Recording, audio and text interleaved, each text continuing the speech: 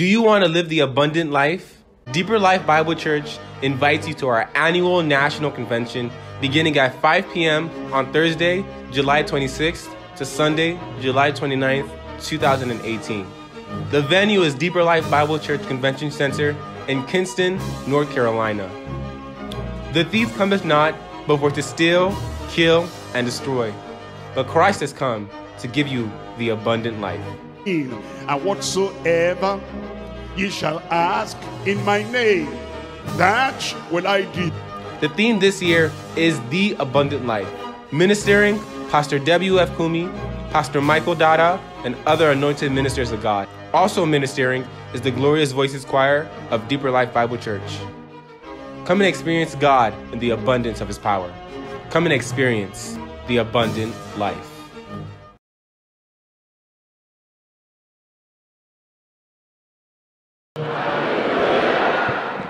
Are you there?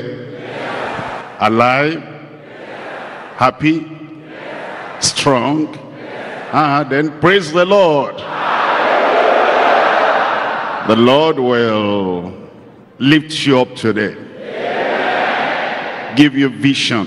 Yes. Revelation. Yes. And the person He wants you to reach, that will make a difference in the kingdom of God, He'll direct you to that person in Jesus' name. Let's pray together. Father, we bless your name for our training tonight. We bless your name for everything we've done already. Thank you for your sons and daughters, your servants and our leaders who are here tonight. We're asking, Lord, that you reach out to everyone, open our eyes to see in Jesus' name. Reveal yourself more and more. And we pray, Lord, that our lives will count in the kingdom of God in Jesus' name. Nobody will be useless. Nobody will be worthless. Nobody will be without profit. Every one of us will profit the kingdom of God in Jesus' name. Let your hand be mighty upon every life. In Jesus' name we pray. God bless you. You can sit down. Tonight we have looked at something special. Bringing the one next to you. We've sung it before. We've sung it tonight as well. And we've heard it before. But maybe we do not understand the power, the potentials, the possibilities in reaching just one person. And tonight we're looking at the message, the extraordinary power of one. O-N-E, one. The extraordinary power of one, just one. The extraordinary power of one, comma, just one. As we look at the scriptures, we find that reaching just one, or to rescue just one, or to restore just one, to disciple just one person, to teach just one person, to transform just one person, and to pick just one person up and train just that one person. Equip and empower just one person. It's a great ministry. Effectively winning and effectively turning one person to Christ can lead to reaching and converting one family.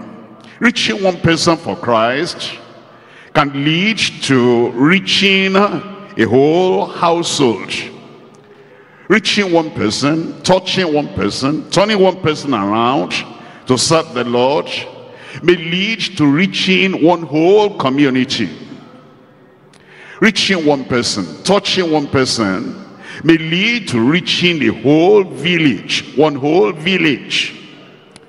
Reach one person, touch one person, turn one person around, you might discover that you reach one whole town. Eventually, just one person like Jonah may reach one big city, reach the one next to you, and be steadfastly committed to fulfilling Christ's great commission. Look at some examples.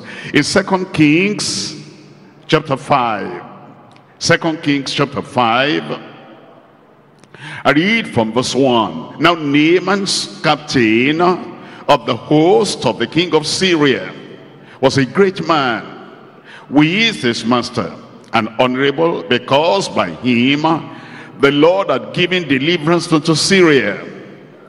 He was also a mighty man in valor, but, tell me, he was a leper, great man, a warrior, yet a leper.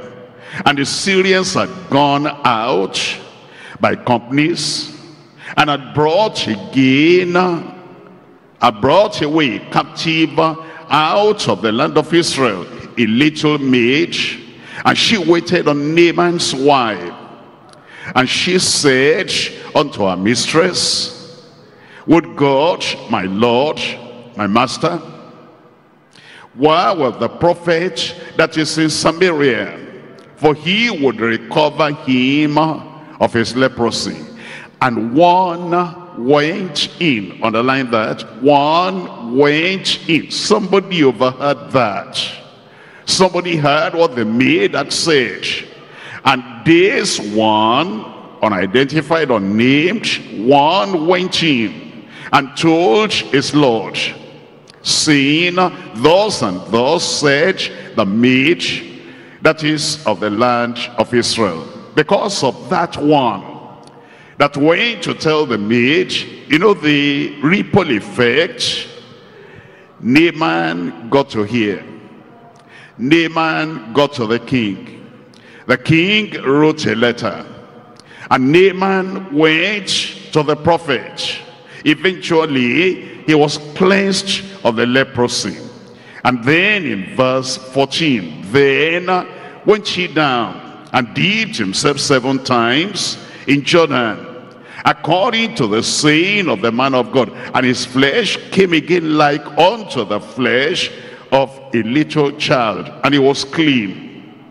And he returned to the man of God, he and all his company, and came and stood before him, and said, behold, now I know there is no God in all the earth. All the idols are nothing. That's a conviction now. All the gods of all the nations, even of his own nation, it says they are nothing. There's no God except in Israel. But in Israel, now therefore I pray thee, take a blessing of thy servant. Just one maid, talking about the power that is possible to cleanse the leprosy, brought that a significant miracle that was eventually well known to that whole nation. We're coming to 1 Samuel chapter 17. 1 Samuel chapter 17. I'm reading here from verse 31. 1 Samuel chapter 17, verse 31. And when the words were heard, which David spake, they rehearsed them before Saul, and he sent for him. What had happened is there was a great war, a great battle, and Goliath was bragging, give me one man, and then I'll fight that man. If he overcomes me, then we're all your servants, all the Philistines. If I overcome him, then Israel will be as servants. Everybody trembled. Then David discussed with some and said, I can take on this man, I can conquer this man. And one person that heard about that went to Saul, and Saul heard about it. And that was what brought the defeat of Goliath. Look at verse 32. And David said to Saul, that is, when he sent for him and somebody brought him, let no man's heart fail because of him. Thy servant will go and fight with this Philistine. Just one sinner getting converted. What's the effect of that? Luke chapter 15. In Luke chapter 15, we're reading from verse 4, verse 7, verse 10. Luke chapter 15, reading from verse 4. What man of you, having 100 sheep, if he lose one of them, just one, does he not leave the 99 in the wilderness and go after that which is lost until he find it? Verse 7. I say unto you that likewise joy shall be in heaven over how many sinners? One sinner that repenteth more than other 99 just persons which need no repentance. Heaven is paying attention. Heaven is looking. Just one sinner getting converted. The whole of heaven is rejoicing. You know, there are some people that feel just reaching one person, what's all that? Just touching one life, what's all that? And just bringing one person to Christ, what's the reward for that? The whole of heaven is rejoicing. Look at verse 10. Likewise I say unto you, there is joy in the presence of the angels over one sinner that repenteth. We're coming to John chapter 12. John chapter 12. The extraordinary power of one. Just one. Just one. We're looking at John chapter 12 verse 2. There they made a supper, and Martha served, but Lazarus was one of them, just one of them that sat at the table with him. Look at verse 11. Because that by reason of him, that just one person, Lazarus, many of the Jews went away and believed on Jesus. Touch one life, turn one life around, impact one life, and see what that life can become in the kingdom of God. Acts chapter 5, verse 34. Acts chapter 5, verse 34. Then stood there up one in the council, just one. The council wanted to destroy those apostles, kill those apostles, the nuisance, and they filled Jerusalem with their doctrine. We warned them, and they're still stubborn, and they say they're going to keep on preaching. And so look at verse 33. When they heard that, they were caught to the heart, and they took counsel to the council to slay them. Not just one person, slay them. Get rid of this, stamp out this kind of religion. Then stood there up one in the council, a Pharisee named Gamaliel, a doctor of the law, had a reputation among all the people, and commanded to put the apostles forth a little space. Then he spoke to them. Look at verse 38. In verse 38, and now I say unto you, just one person going to control the direction in which they were thinking. Refrain from these men and let them alone. For if this counsel or this work be of men, it will come to naught. Don't trouble yourself. It will fizzle away.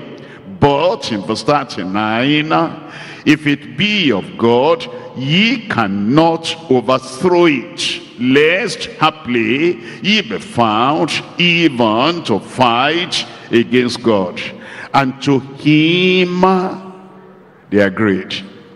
And to him they agreed. The power, the effect, the effectiveness of just one person turning the minds of the people in the right direction. Acts chapter 9, reading from verse 11. Acts chapter 9, verse 11. And the Lord said unto him, Arise, and go to the street which is called Straight, and inquire in the house of Judas for, tell me, one called Saul. And there was somebody hidden away somewhere, a persecutor, an injurious person, a blasphemer, a nuisance to the whole church, a destroyer of the church of the living God.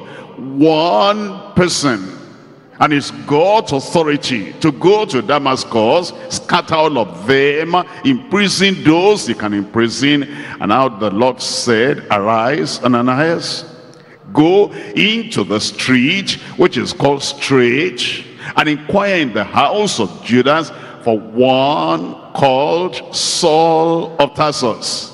For behold, he prays, and he has seen the vision of a man named Ananias coming in and putting his hand on him, that he might receive a sight.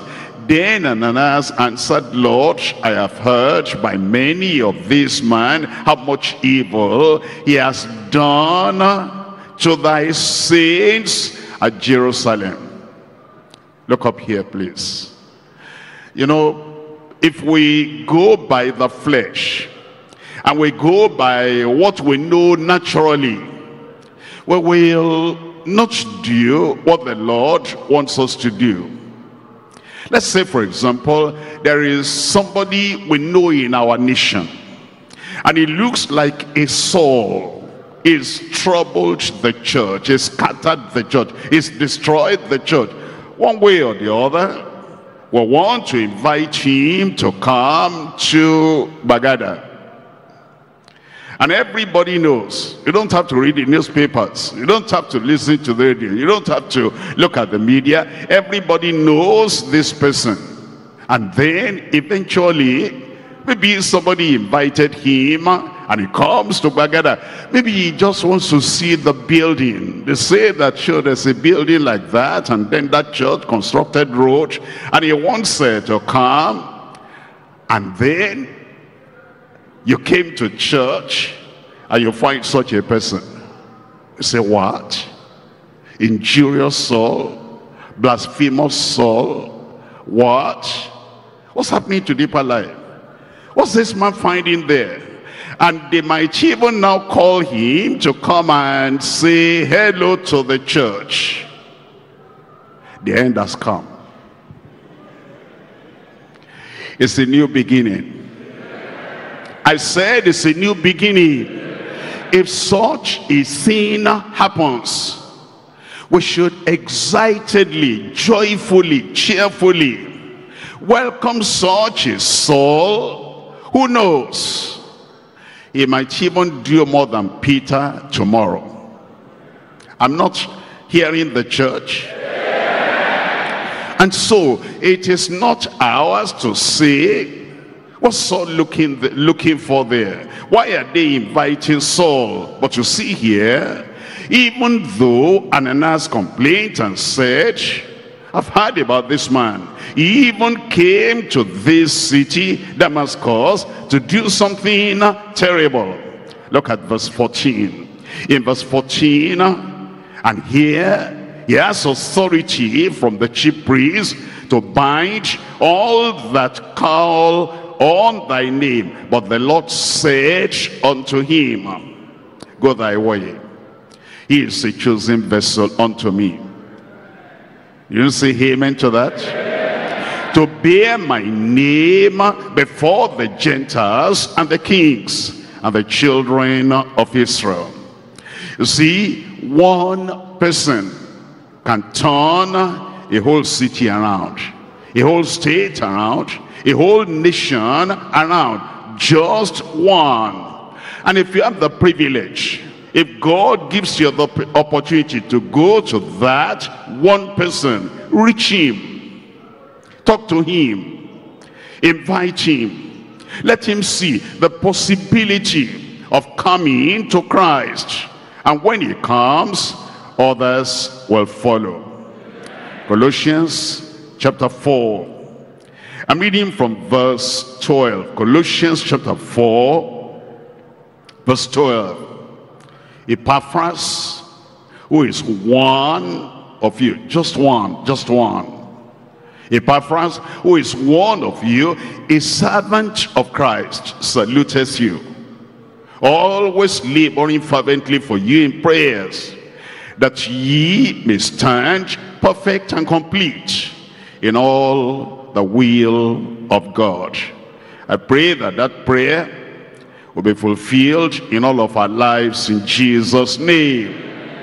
Tonight, as I said, I'm looking at the message, the extraordinary power of one, just one. There are three things, three parts. We're dividing the message to. Number one, the exalted ministry of turning one contact to Christ.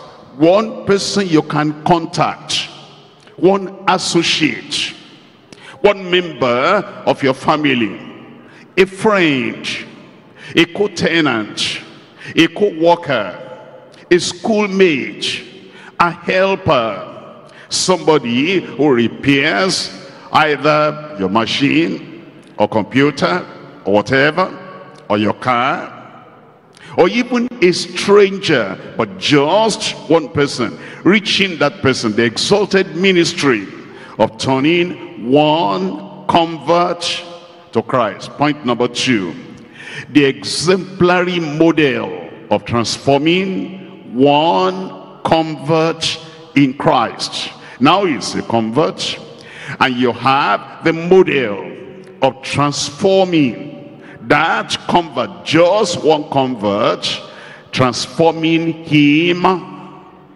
in the power of Christ. Number three, the exponential multiplication through training one conqueror for the Great Commission.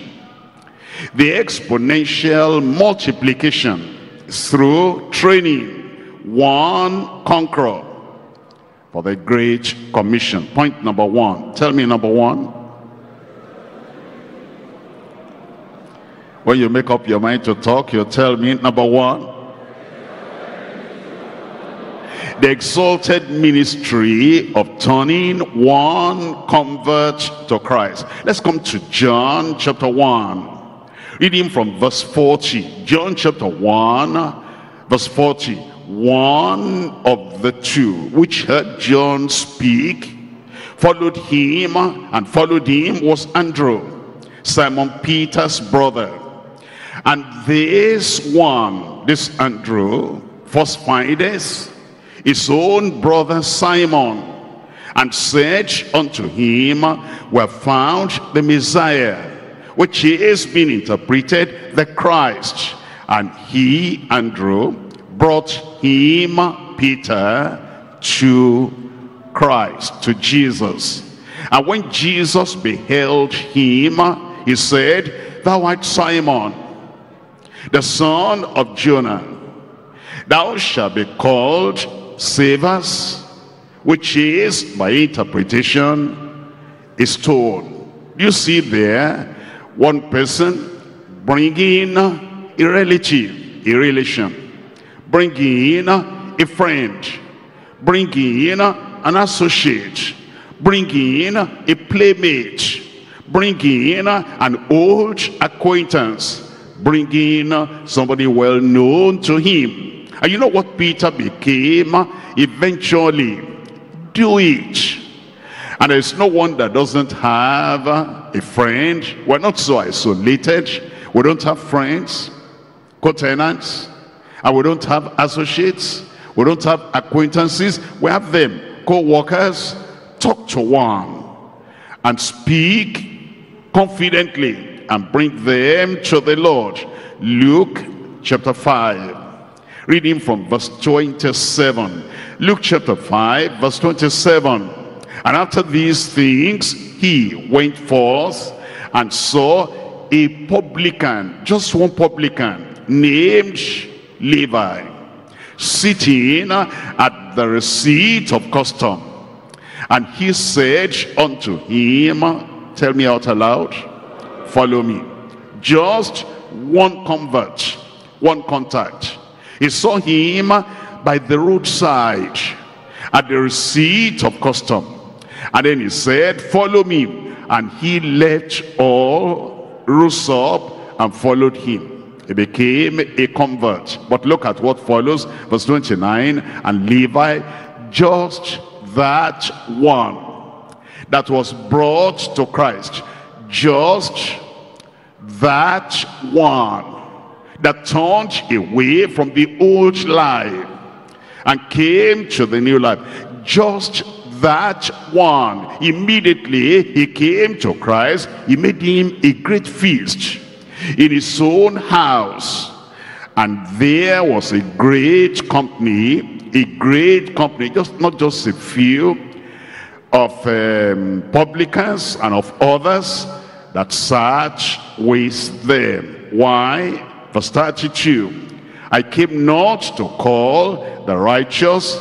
Who did he come to call? I said, who did he come to call? Sinners to repentance.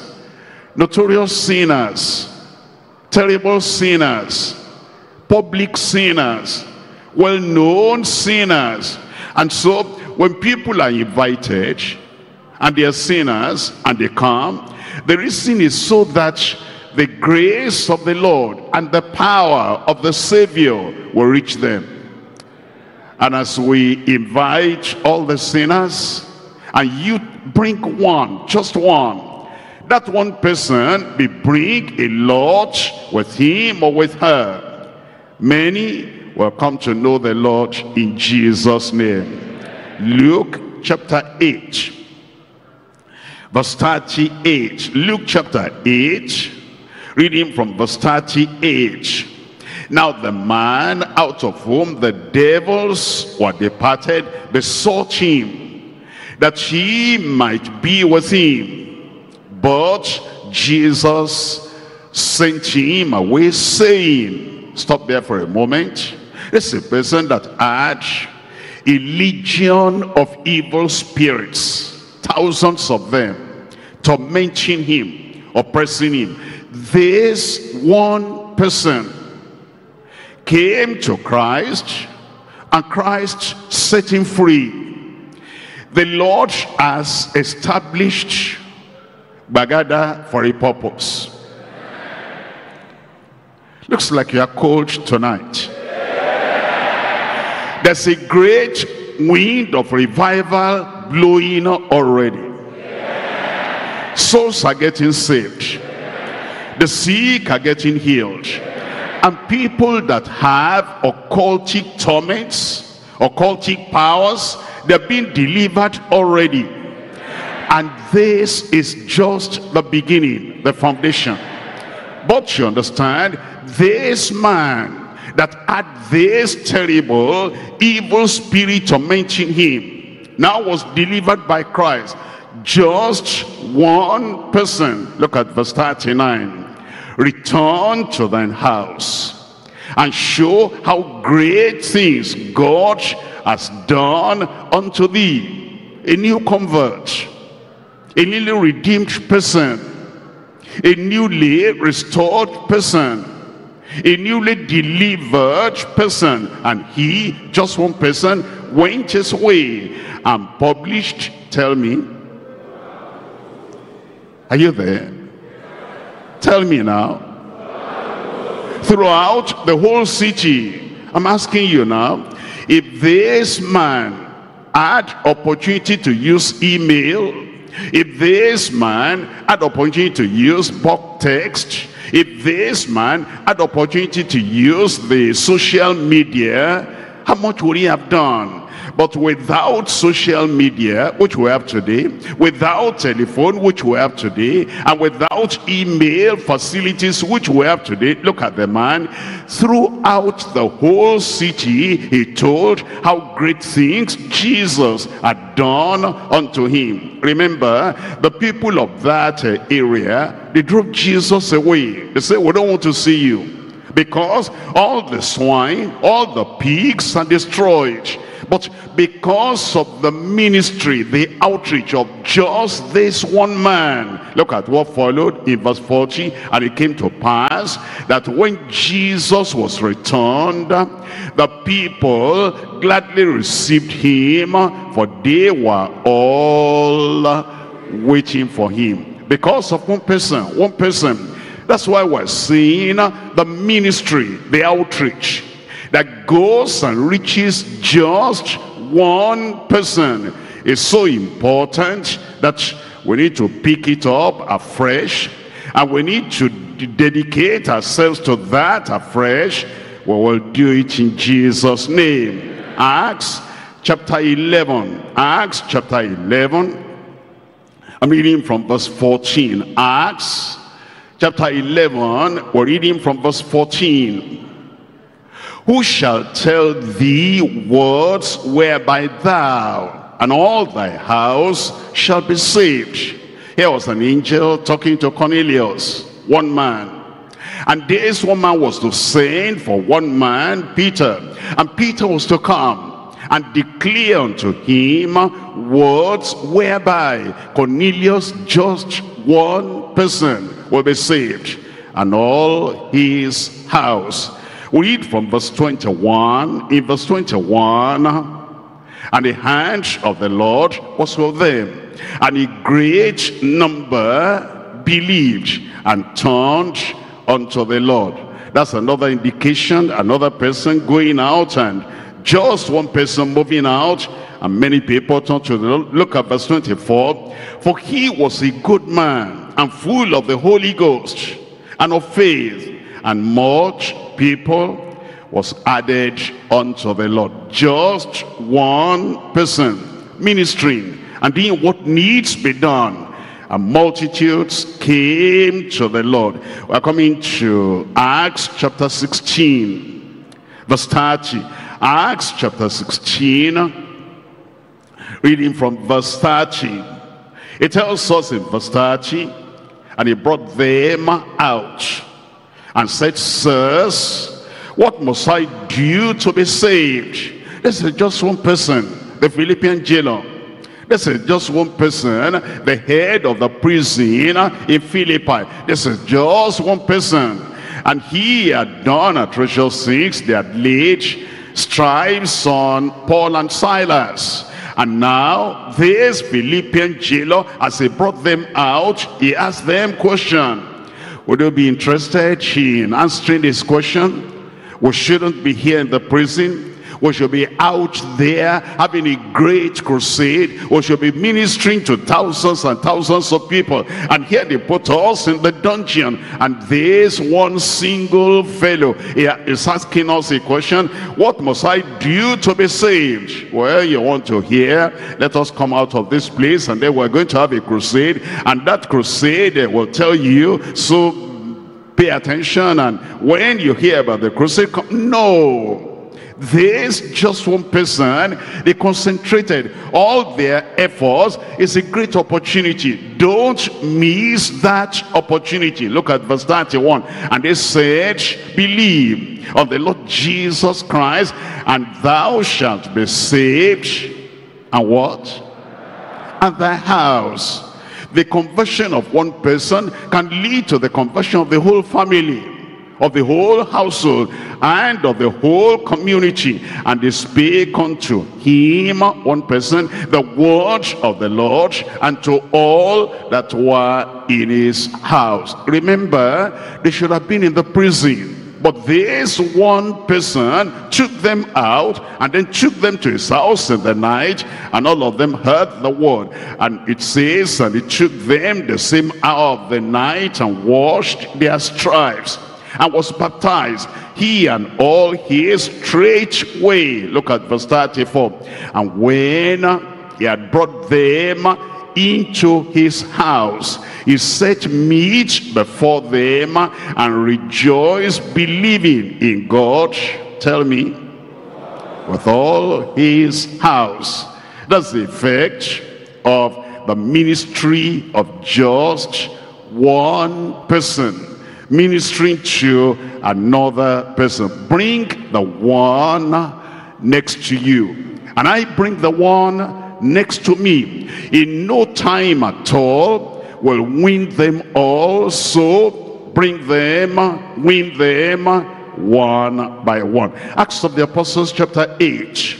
In Acts chapter 8 verse 26. Acts chapter 8 verse 26. And the angel of the Lord spake unto Philip, saying, Arise, go toward the south, unto the way that goeth down from Jerusalem unto Gaza, which is desert. Understand, Philip the evangelist was in a great revival in Samaria. And the angel of the Lord said, leave that place and go to the desert area. And he arose and went, and behold, a man of Ethiopia, a eunuch of great authority, under Candace, queen of the Ethiopians, who had the charge of all her treasure. Look at how important the person was.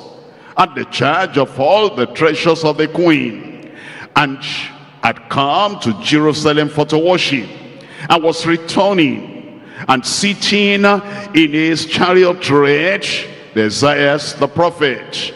Then the Spirit of the Lord said unto, tell me, unto Philip, go near and join thyself to this chariot. That was the instrument or the method of movement at that time. There was no car. It was a country. They will say, enter the taxi, enter the car. There's somebody there that needs to hear the gospel. Just one person.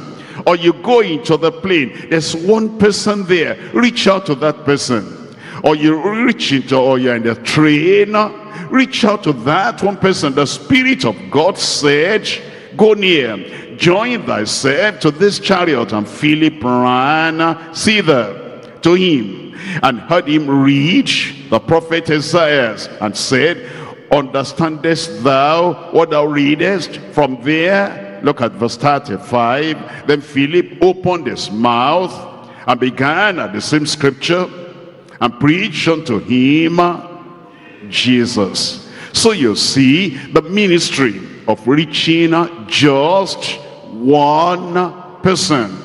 And the Lord is still looking for one person today that will be faithful. That as you contact people, as you see people, you'll not say, it's not important, I'm waiting when I get to my house fellowship and those people gather, I'll share with them.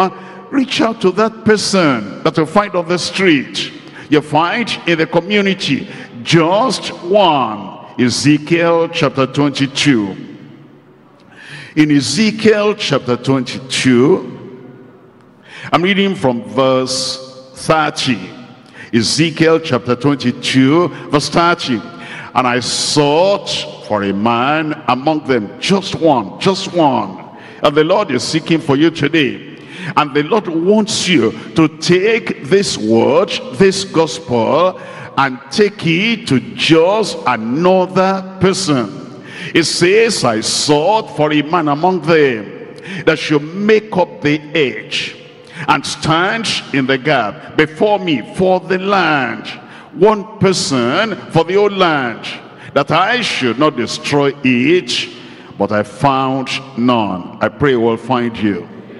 Jeremiah chapter 5, reading from verse 1. Jeremiah chapter 5, we're reading from verse 1. It says, run ye to and fro through the streets of Jerusalem, and see now, and know, and seek in the broad places thereof, if there can be found a man, just one man, just one man.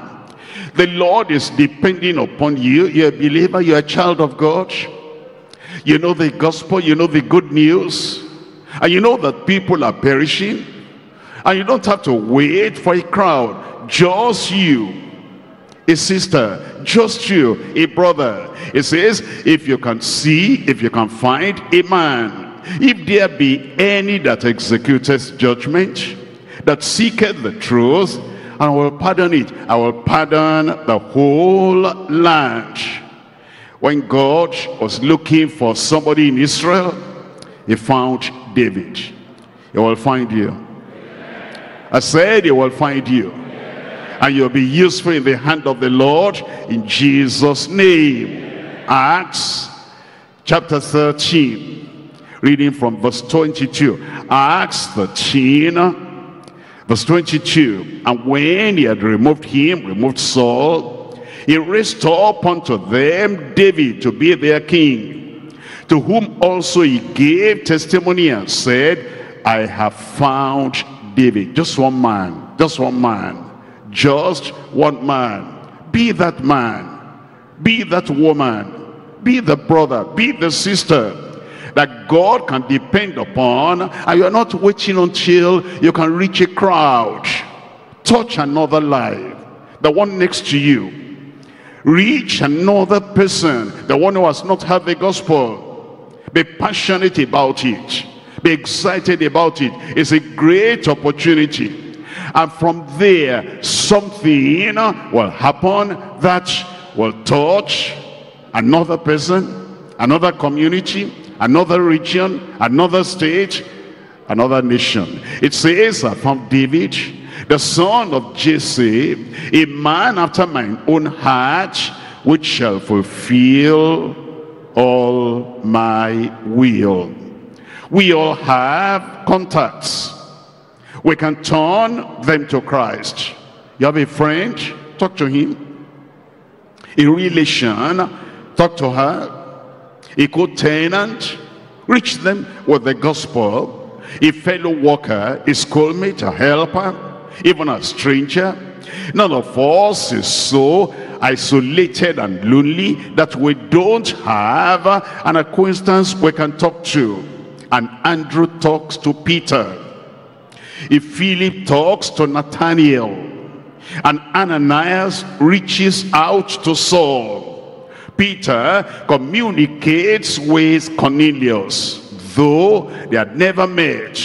Someone brought David to Saul, the king. He made with serious declaration, led Naaman to the prophet. And Philip the evangelist entered the chariot and preached Christ to a total stranger. It's an exalted ministry, exemplified by Christ, inspired by the Holy Spirit. We must not lose any opportunity. We naturally converse with people. We talk to people, only we don't talk about the most important subject. But now, turn around, be friendly. And those even are familiar, those who are familiar and the not so familiar people, include the gospel in your daily conversation with everyone and with anyone. Preach the word. Read the tract to the people. Or give a book, a Christian book, to somebody. Testify. Share a message. Seek to save the lost. Be like Christ. What did Christ say he came to do? Look at Luke chapter 19, reading from verse 10. Luke chapter 19, I'm reading here from verse 10. And he wants us to have the same mind of Christ. He wants us to have the same drive of Christ and the same zeal for sharing the gospel. Luke chapter 19, verse 10. For the Son of Man is come to seek and to save that which was lost. I pray that that same zeal will pass on to you. The same excitement of reaching people for Christ, one by one. You'll possess it in Jesus' name. Point number 2 now, the exemplary model of transforming one convert in Christ. Somebody has become converted from a contact. He has become a convert. God has used you. You have spoken to him. You have reached out to her. You have brought her out of her sin to the Savior. And now that convert would need the touch of the Lord, the transforming power of the Lord, so that he would remain constant in Christ. Christ has given us a model, the model of transforming a convert to a conqueror, the model of transforming a sinner to a saint, the model of transforming a fisherman to a fisher of men. As we look at the model of Jesus, let's come to John chapter 1 verse 42. John chapter 1 verse 42. And he brought him to Jesus. We read that before. That's talking about Andrew bringing Peter to Christ, bringing Peter out of darkness to the light, bringing Peter to the revelation that we have seen the Messiah, the one that Moses wrote about, the Savior of the world.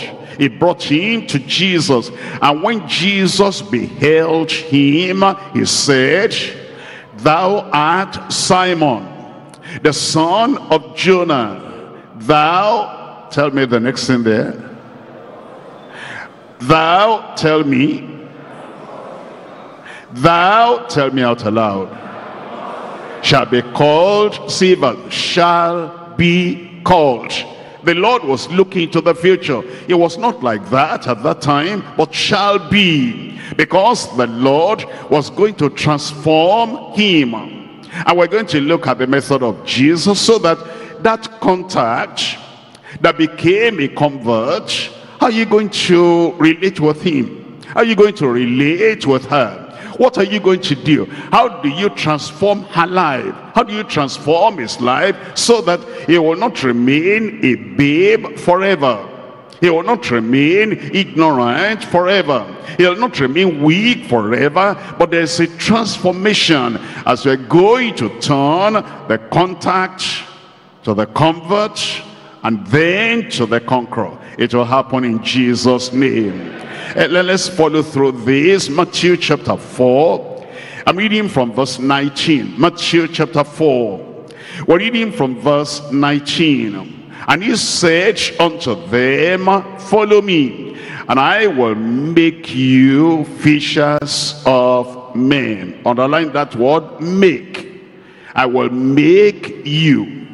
I will make you fishers of men. That means the Lord was going to start now the process of transformation.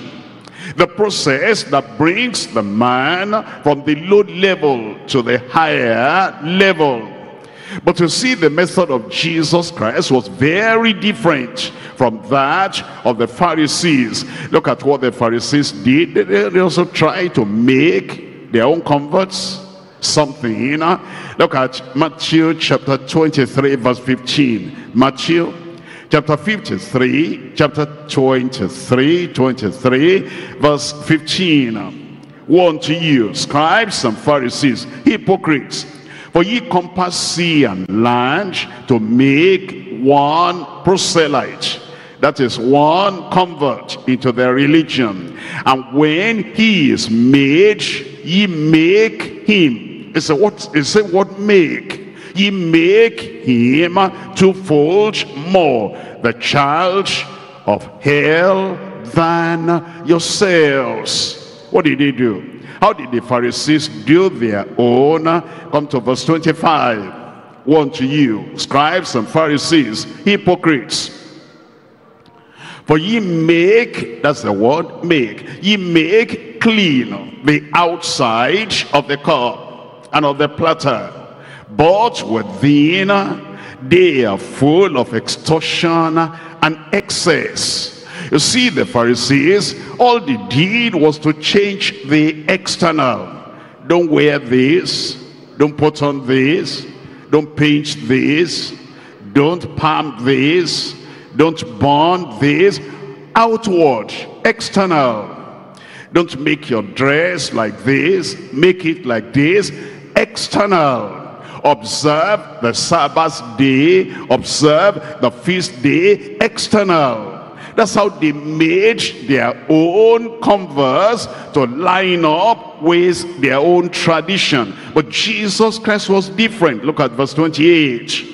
Even so, ye also outwardly appear righteous unto men, but within are full of hypocrisy and iniquity.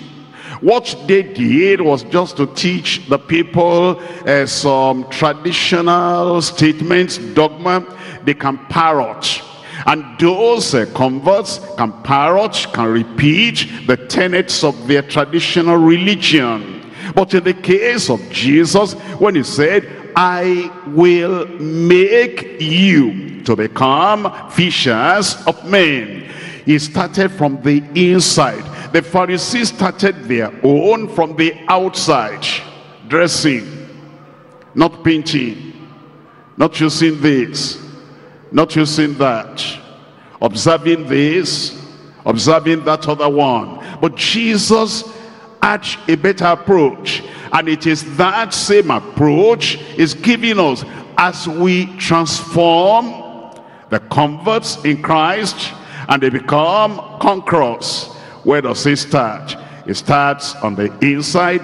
John chapter 8, reading from verse 11. John chapter 8, reading from verse 11. She said, no man, Lord.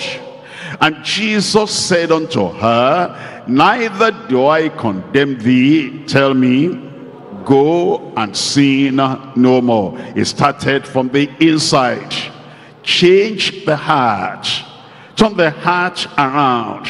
Let there be a new life. Look at verse 12. Then spake Jesus again unto them, saying, I am the light of the world. He that followeth me shall not walk in darkness, but shall have the light of life. That's how Jesus transforms people. It transforms the life of the convert from the inside. The convert had grace and godliness, the convert of Jesus. Because everything the convert was to do now, it was not to be by, the Pharisaic kind of a training. They need to tell you don't wear this. They need to tell you don't put on lipsticks. They need to tell you don't do this. But grace, Christ introduced them to grace because he was full of grace and was full of godliness. And then regeneration and righteousness. Regeneration within. Salvation within. And total new life from within that then came out into righteousness. So number one, Christ exposed those converts like Peter. I will make you. Introduce them to grace and godliness, to regeneration and righteousness, to forgiveness and freedom from sin. He took their guilt away. We show them the promises of God that will lead them to hold on to those promises, so they know that all the sins they had confessed, the Lord had forgiven, and the Lord has set them free. He gave them new birth and new behavior. Except a man be born again, Christ knew that. And when he said, follow me, it's not just going to glare them like that. Except a man be born again, he cannot see the kingdom of God. So he gave them the new birth and a new behavior.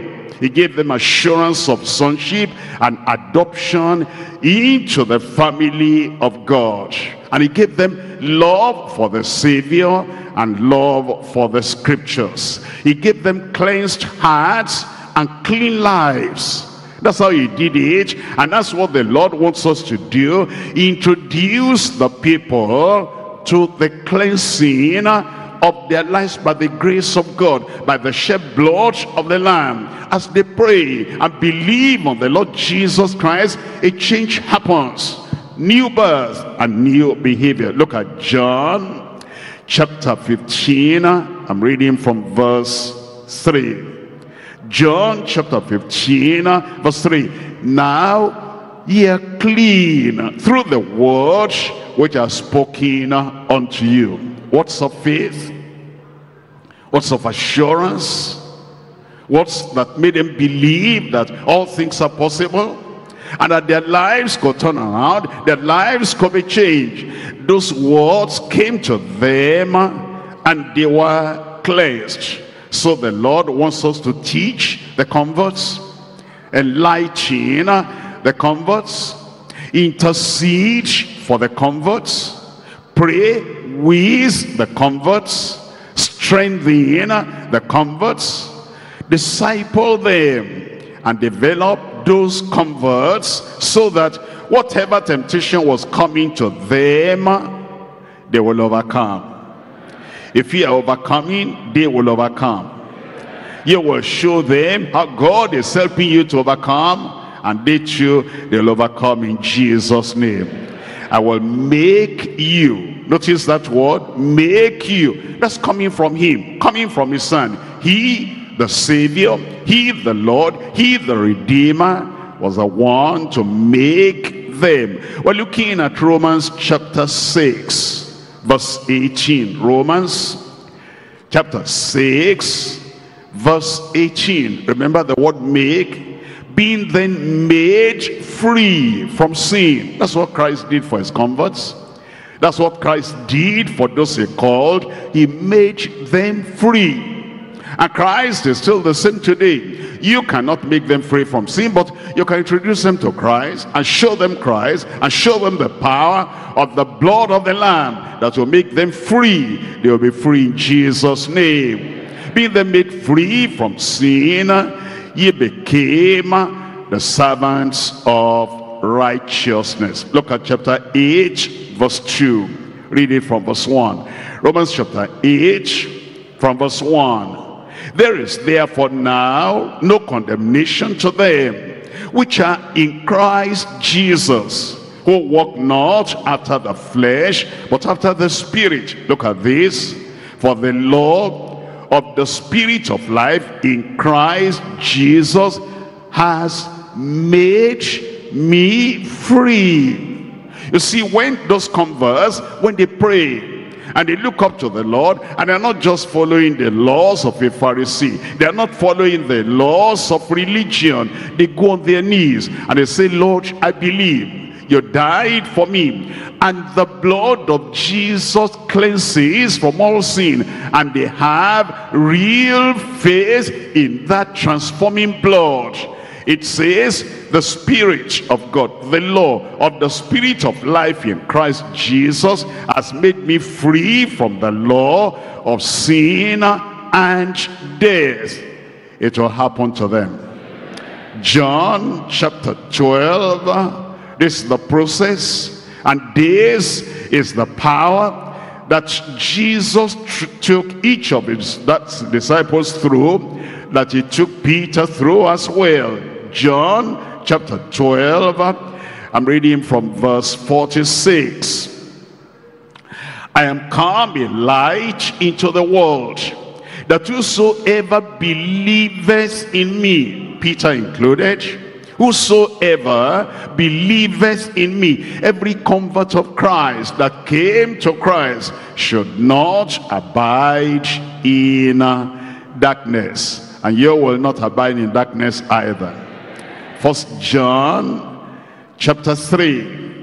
In 1 John chapter 3, here is a victory that those converts had. Here is a victory that those disciples of Jesus had. And this is how to follow up the converts. Make them to know the victory they will have in Christ, and the victory that Christ has provided for them. 1 John chapter 3, I'm reading from verse 4. Whosoever committeth sin transgresseth also the law.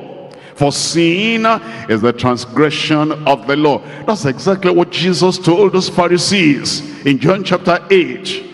And he said, you are servants of sin, and the servant abideth not in the house forever.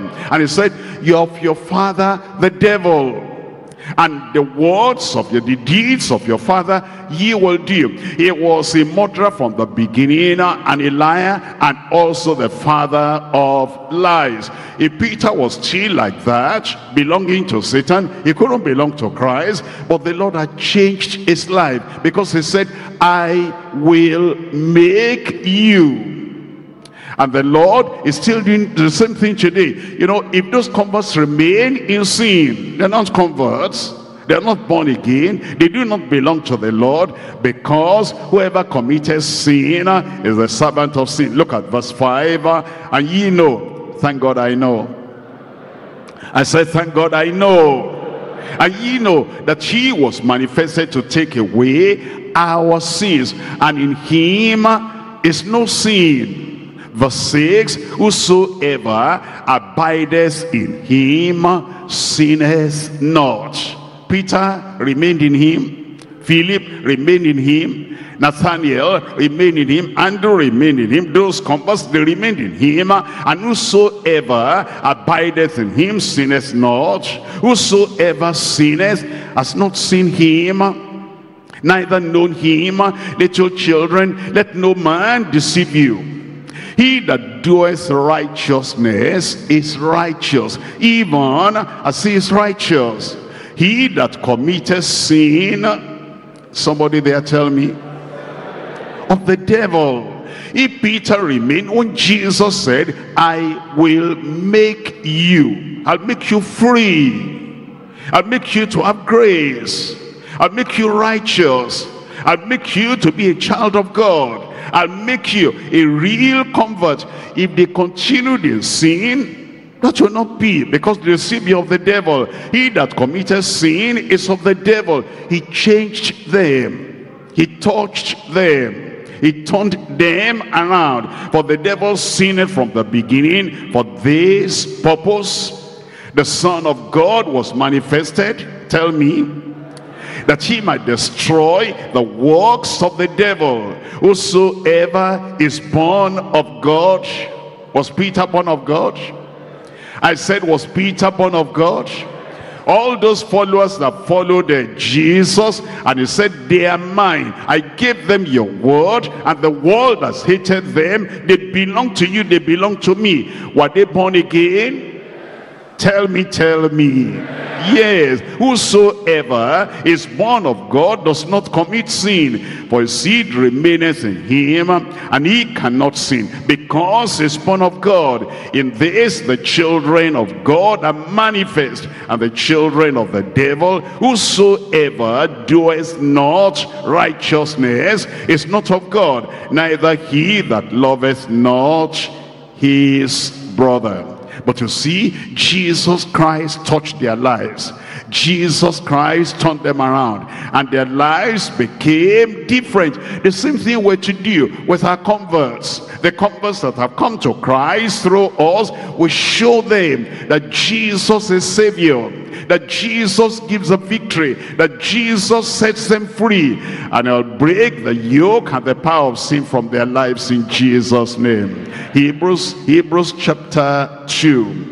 In Hebrews chapter 2, I'm reading from verse 9. Hebrews chapter 2, reading from verse 9. It tells us here in Hebrews chapter 2, verse 9, it says, but we see Jesus was made a little lower than the angels for the suffering of death, crowned with glory and with honor, that he by the grace of God should taste death for every man. Taste death for every man. For it became him for whom are all things, and by whom are all things, in bringing many sons to glory. That was the purpose of Christ. It's not just to say, okay, follow me, come to church. Follow me, come to the temple. Follow me, come to house fellowship. Follow me, come to deeper life. Follow me, and let's move around and come and see miracle, and come and see open the eyes of the blind.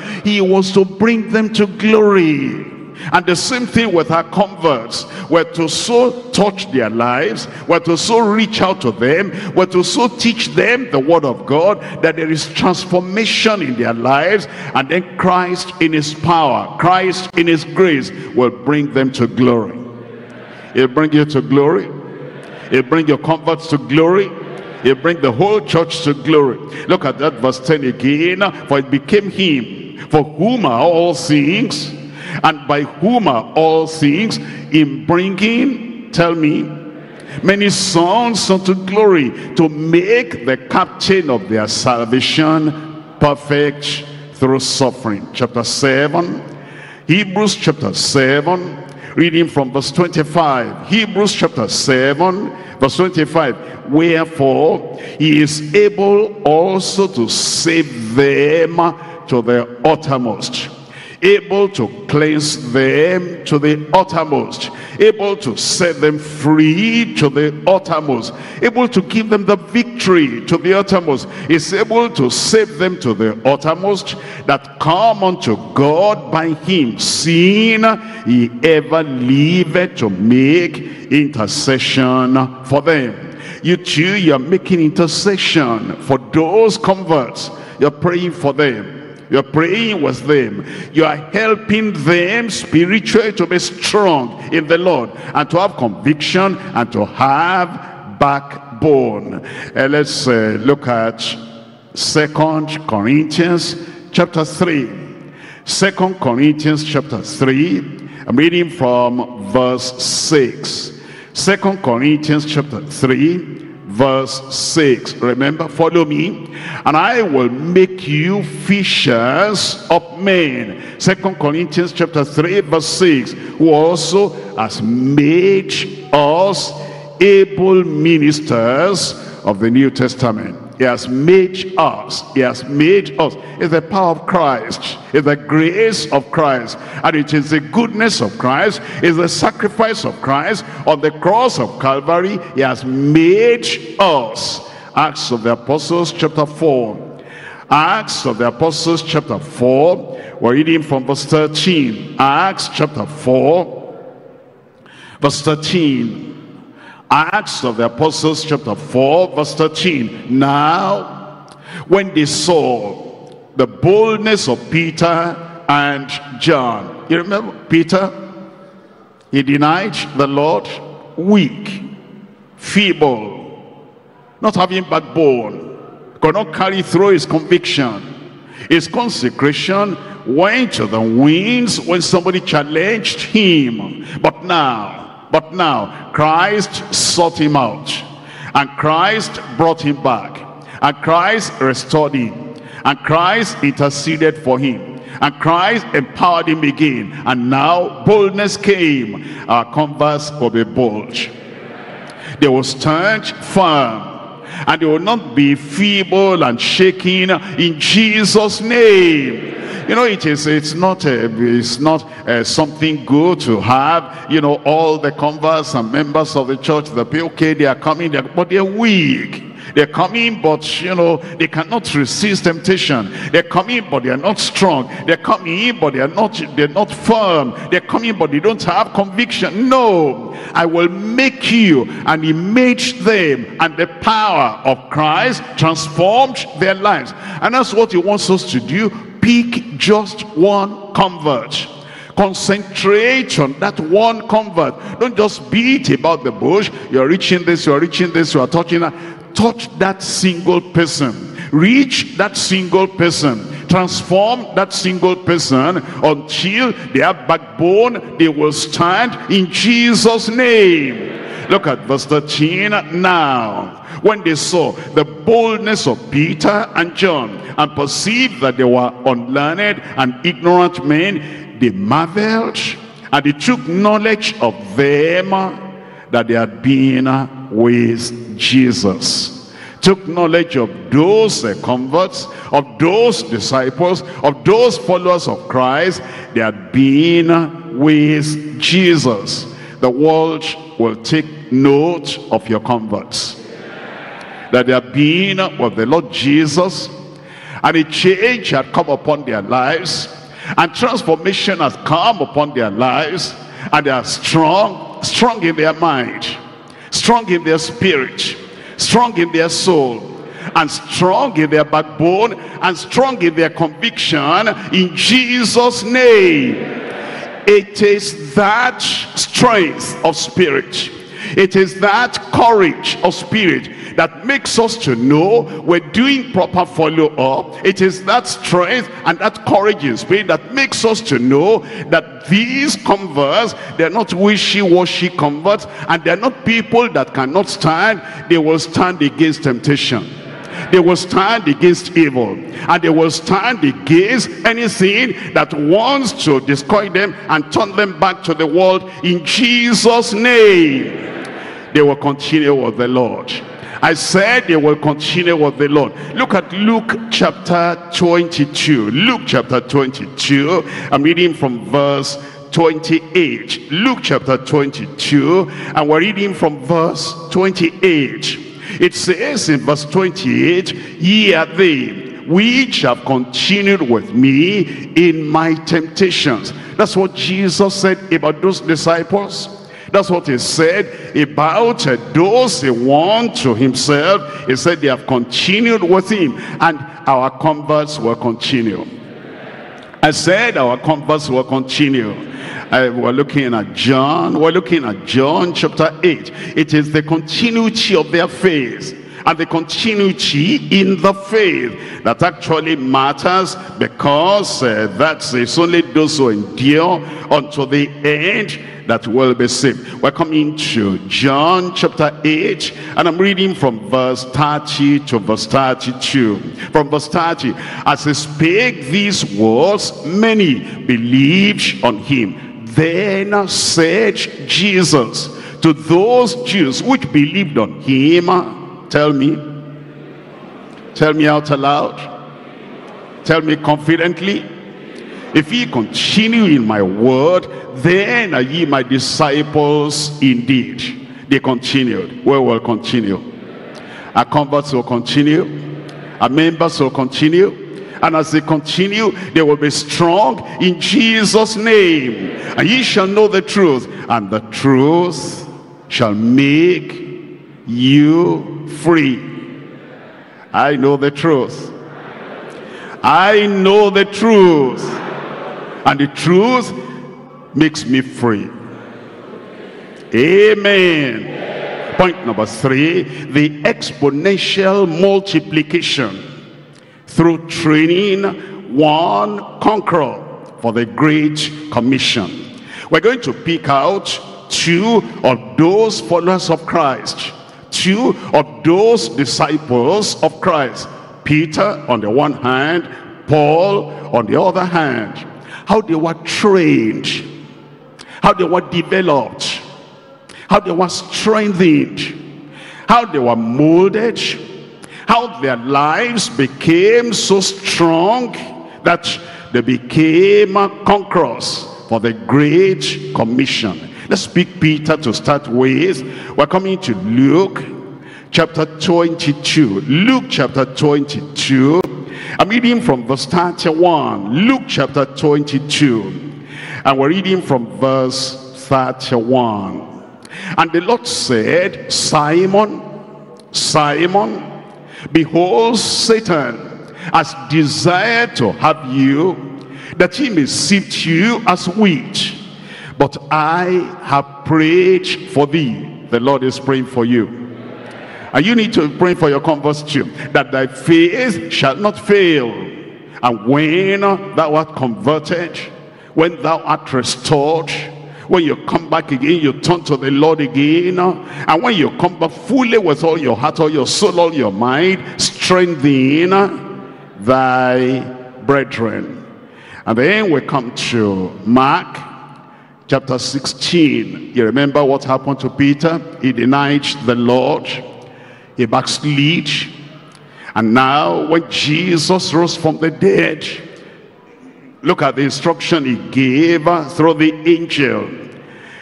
Mark chapter 16 verse 6. "And he says unto them, Be not affrighted, You see, Jesus of Nazareth, which was crucified, is risen. Our Lord is risen. He's not here. Behold the place where they laid him. But go your way and tell his disciples. Tell me what follows. Tell me out aloud. And Peter, that he goeth before you into Galilee, there shall you see him, as he said unto you.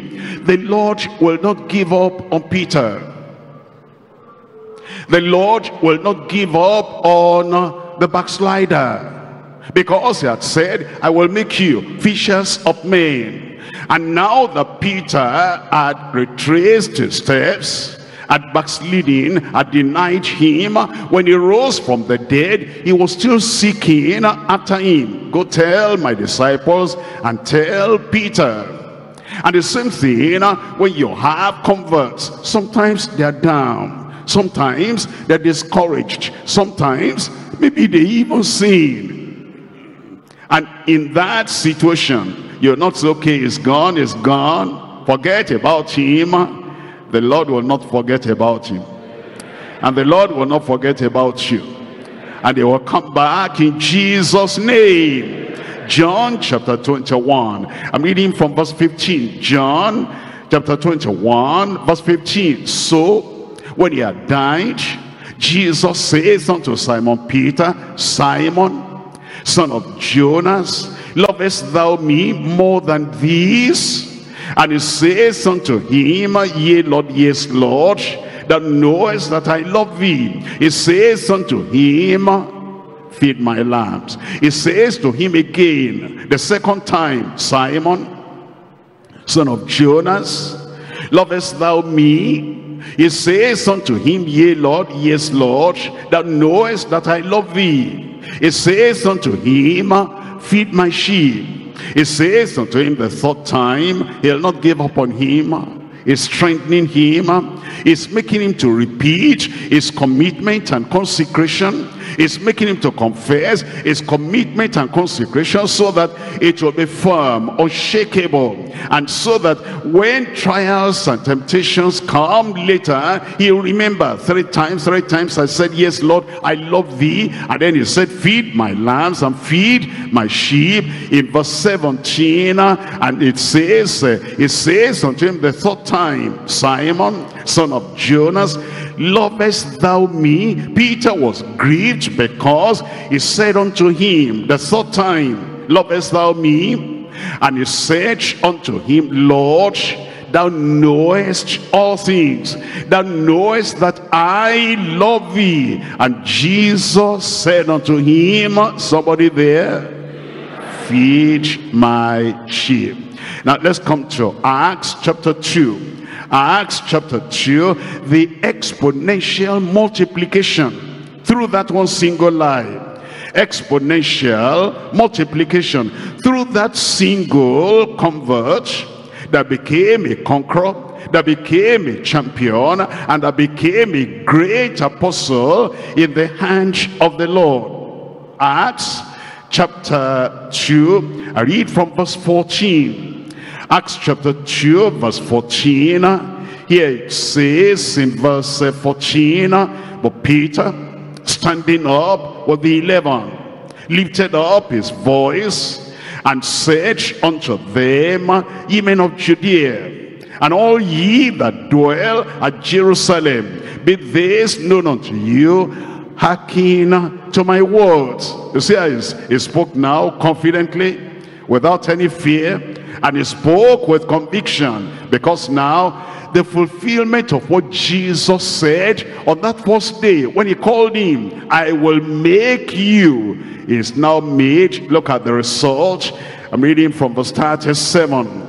In verse 37, now when they had this, they were preached in their heart, and said unto Peter and to the rest of the apostles, men and brethren, what shall we do? Then Peter said unto them, repent and be baptized, every one of you, in the name of Jesus, for the remission, forgiveness of your sins, and ye shall receive the gift of the Holy Ghost. Verse 41. Then they that gladly received this word were baptized, and the same day there were added unto them, tell me, out aloud, about 3,000. So you know what we're talking about? One convert. Don't give up on him. One convert. Don't give up on her. What they can do later, after they are solidified, after they are strengthened, after their backbone can now stand firm and stand erect. One single convert, that person that you reach out to and you touch and you transform and you train, what they can become, how multitudes can come through them into the kingdom.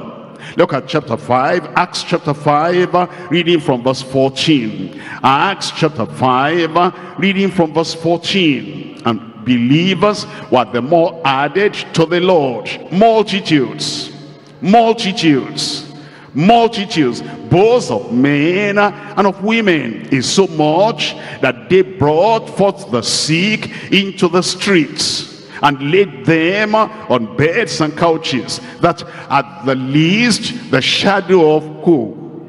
Of Peter passing by might overshadow some of them. Now if you write off Peter, and you finalize and finish his story on the day when Jesus was crucified, at the time when he denied Jesus Christ, all this you will not see. But you keep on following up.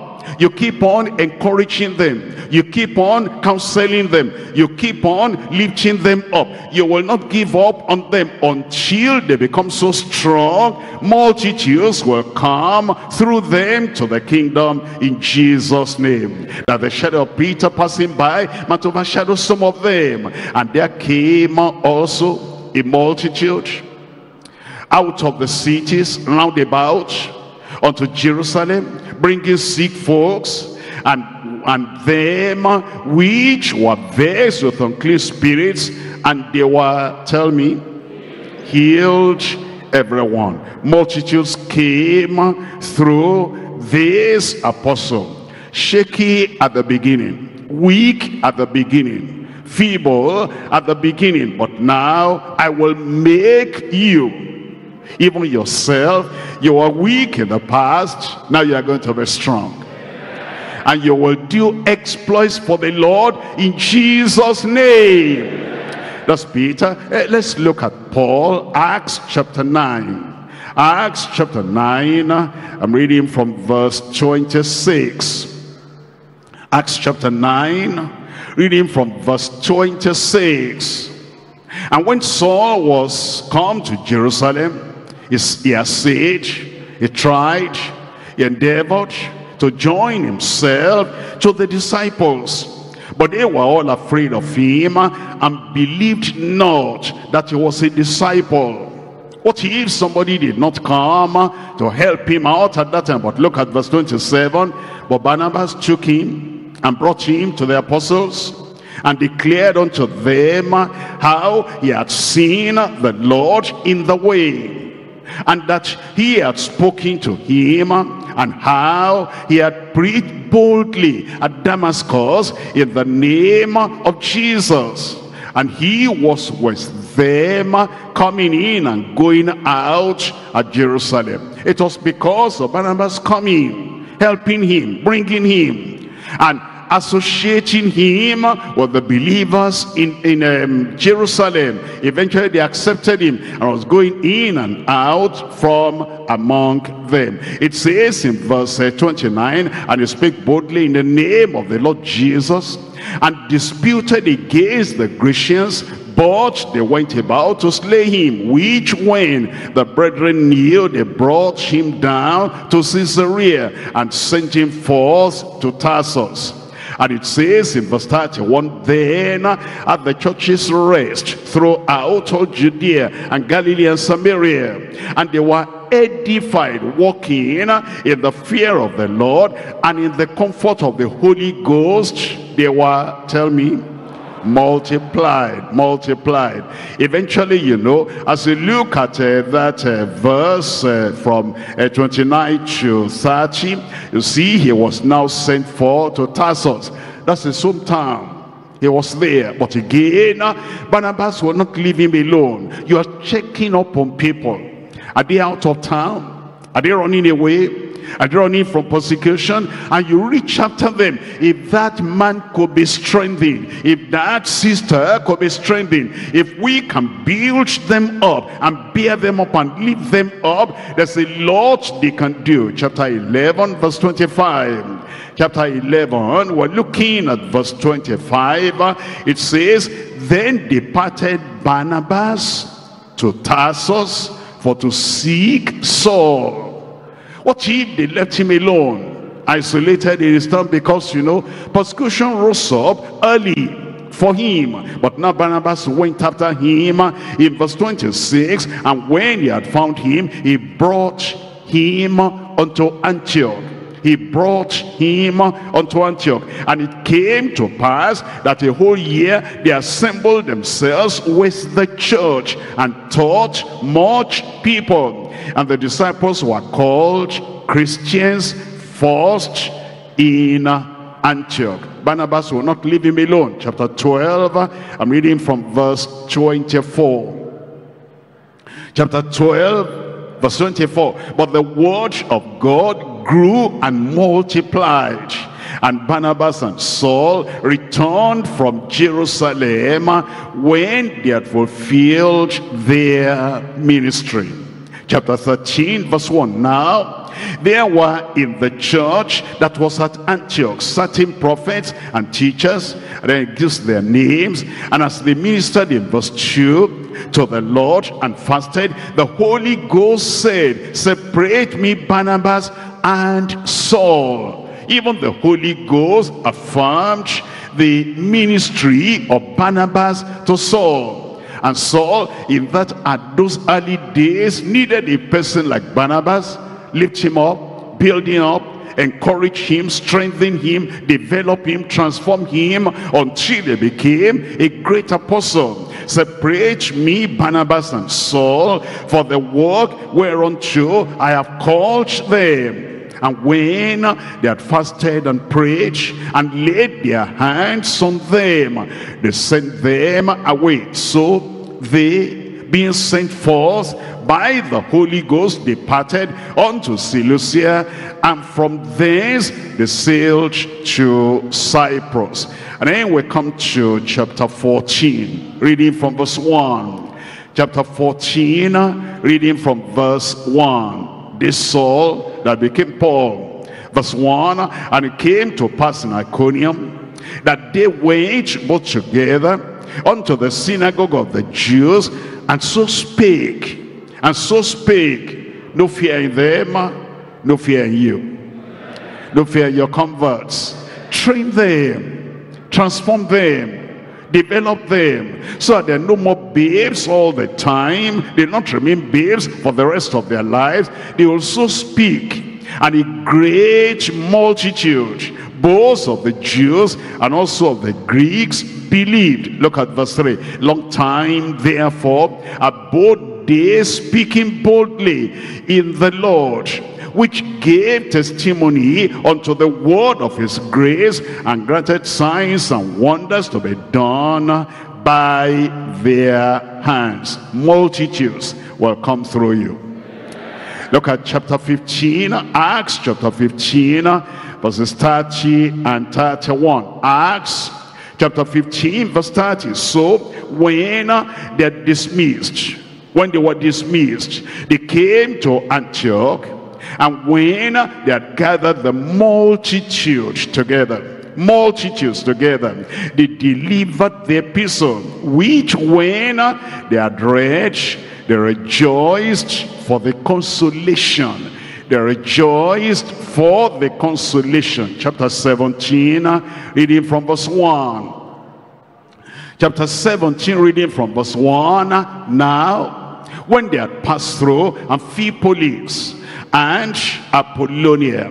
They came to Thessalonica, there where was a synagogue of the Jews. And Paul, as his manner was, went in unto them, and 3 Sabbath days reasoned with them out of the scriptures, opening and alleging that Christ must needs have suffered, and risen again from the dead, and that this Jesus whom I preach unto you is Christ. Look at verse 4. And some of them believed and consulted with Paul and Silas, and of the devout Greeks a great, tell me,